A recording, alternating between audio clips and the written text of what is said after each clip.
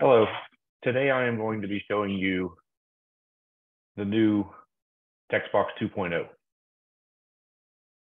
The difference between TextBox 1.0 and 2.0 is that 1.0 was a Windows desktop app. So you always had to have it installed on your computer in order to use it. Windows 2.0 is a web app, and therefore you can access it from anywhere in the world as long as you have internet access. All you have to do is go to textbox.app, put in your password, and it will automatically log you into your account.